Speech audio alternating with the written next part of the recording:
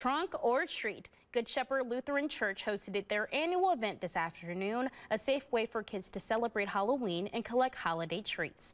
Cars lined the church's parking lot, each vehicle with different themed trunks. Participants could walk around and observe the Halloween decorations while picking up candy along the way. Pastor of the community partnerships with the church, Dara Schuller-Hansen, says their community has held the event for over 10 years. New creative decor seen each and every year.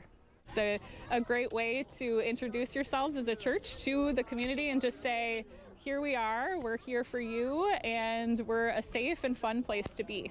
She adds hosting the event in a contained space makes it safer for younger kids to enjoy the fun that comes with trick-or-treating.